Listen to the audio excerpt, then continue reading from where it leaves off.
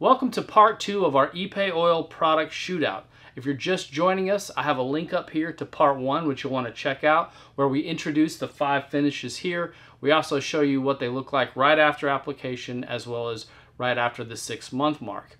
Well, here we are after the 1-year mark, and for those of you who watched part 1, you know things didn't look good at the 6-month mark, so as we would expect, things just got worse. Very, very disappointing overall. But part of this shootout is to figure out which of these products is best. I don't know that we can do that with the way that we applied these. We followed the instructions per the manufacturer, and that just didn't work out very well. So I'd like to do something a little different. We're going to kind of do a reboot on this, but I'm going to follow through on my word, and we're going to go through these in detail, do some side-by-side comparisons so I can show you how each one fared. Okay, these are our vertical pieces. This is our control piece that has no oil on it. These are our horizontal pieces. This is the control piece there. So maybe we can just rule out a couple very quickly. Let's start with the vertical. You can see these two. This is the Messmers and the Penofin. Actually, in my opinion, they look worse than the control piece.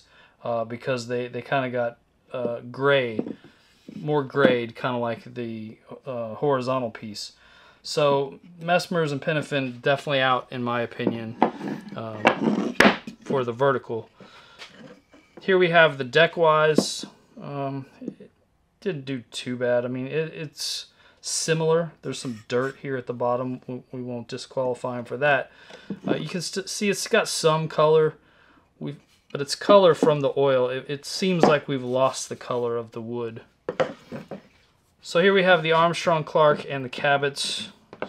They both have signs of life, meaning there's still some wood color, although I would argue this Armstrong Clark probably just has color from the finish, not the actual wood. I feel like the Cabots here has maintained some of the color of the wood. About the same story on the horizontal.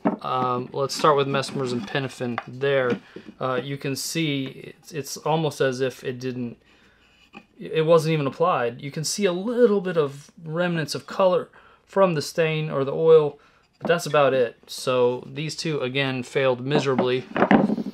Deckwise, there's some color that the control piece doesn't have, but not as much as the Armstrong Clark and the Cabots.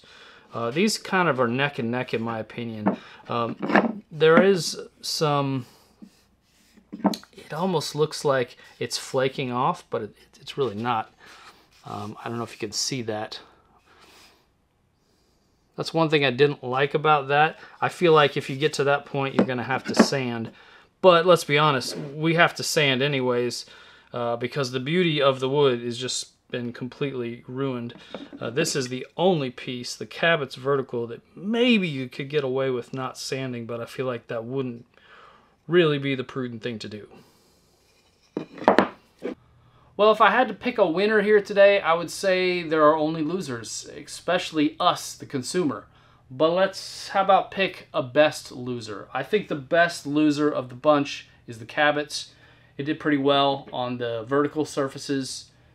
It outperformed most of them on the horizontal, although the Armstrong Clark kind of gave it a run for its money on the horizontal. Armstrong Clark didn't do too bad on the vertical either, so maybe it's the second best loser. So here's what I'm going to do differently. If this was your decking or your siding, obviously you couldn't just throw this away. This is a big investment. So we're going to sand each piece down. I'm going to use 40 grit, then I'm going to use 80 grit. We don't want to go much finer than that because we don't want to block off the pores. We want that oil to really soak into the wood. And I'm going to apply one coat to each of these.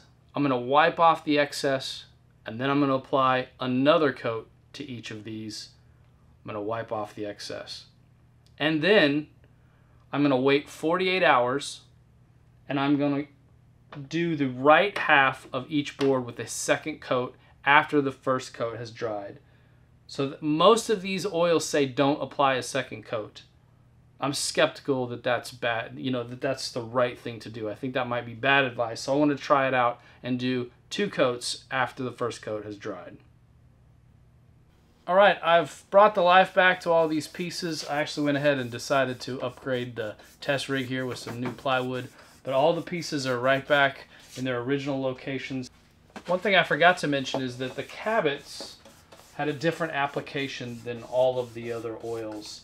It recommended a foam pad for its application, so that's what I did. It's possible that that's a contributing factor to why the Cabots seem to outlast the other oils here, but I'm a little skeptical of that. So this go round, I'm actually going to use brushes, the same brush, I mean not the exact same brush, but the same type of brush for every single oil. Every oil gets its own dedicated brush.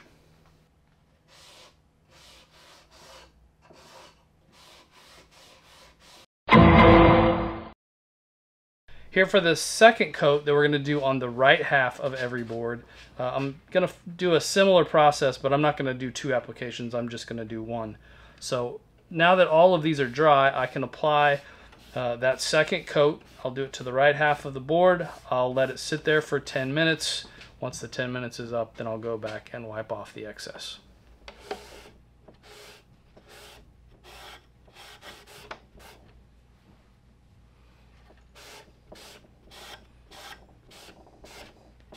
All right, here we are after both coats have dried.